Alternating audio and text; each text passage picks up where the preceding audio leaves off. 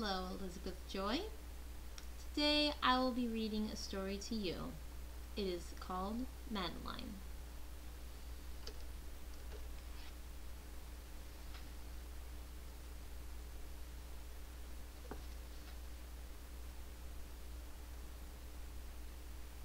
In an old house in Paris that was covered with vines lived 12 little girls in 2 straight lines. In 2 straight lines they broke their bread and brushed their teeth and went to bed. They smiled at the good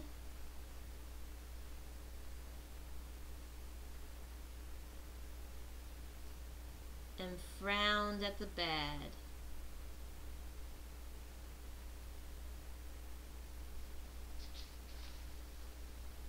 And sometimes they were very sad.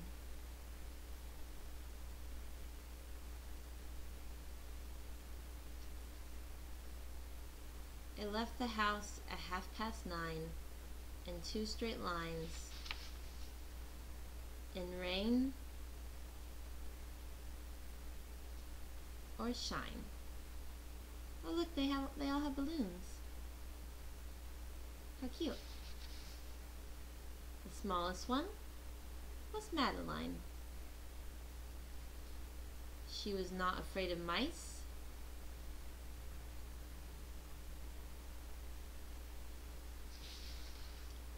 She loved winter, snow, and ice. To the tiger in the zoo, Madeline just said, "Pooh, pooh." And nobody knew so well how to frighten Miss Clavel. In the middle of the night, Miss Clavel turned on her light and said something is not right. Little Madeline sat in bed, cried and cried, her eyes were red. And soon after Dr. Cullen came, he rushed out to the phone and he dialed Danton 106.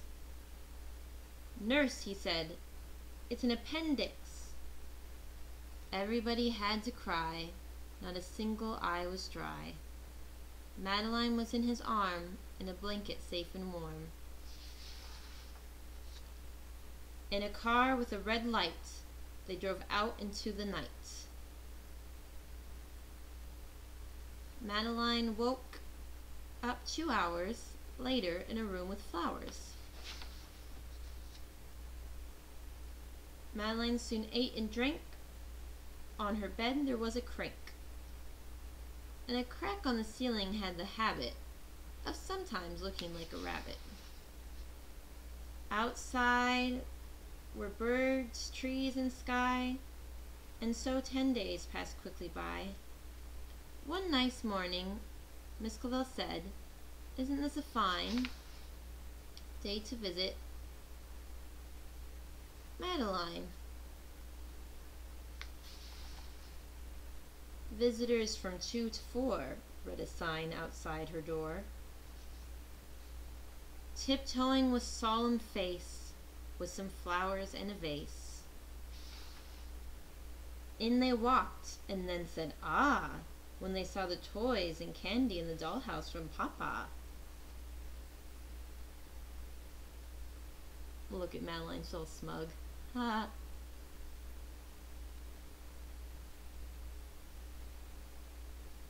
I want that dollhouse. Anyway, but the biggest surprise by far, on her stomach was a scar.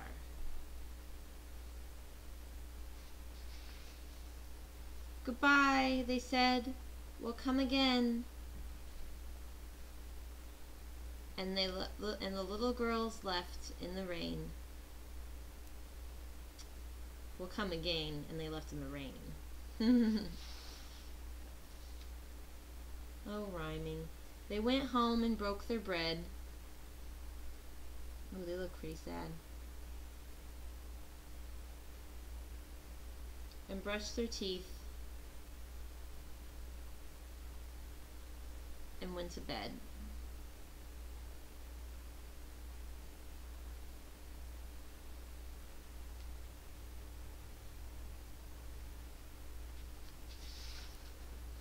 In the middle of the night, Miss Clavel turned on the lights and said something is not right.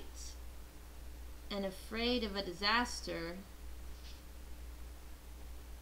she fixed her little hat thing first, I guess. Miss Clavel ran fast and faster, and she said, "Please, children, do tell me what is troubling you." And all the little girls cried, "Boo-hoo! We want our appendixes out too." Good night, little girls. Thank the Lord you are well. And now go to sleep, said Miss Clavel. And she turned out the light and closed the door. And that's all there is. There isn't any more. Love you.